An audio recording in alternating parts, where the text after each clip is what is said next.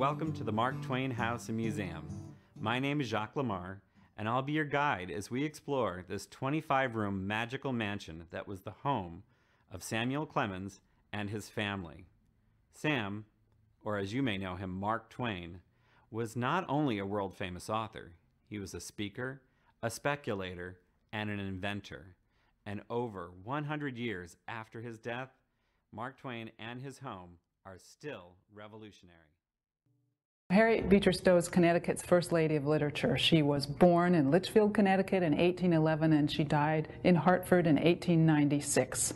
And her last house of about 25 years is the Harriet Beecher Stowe Center now, where we are sitting.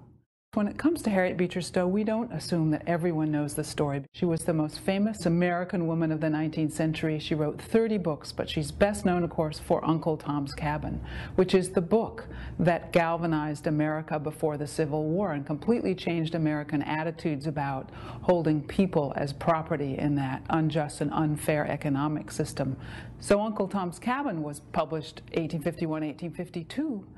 But it took almost 10 more years before the Civil War actually started.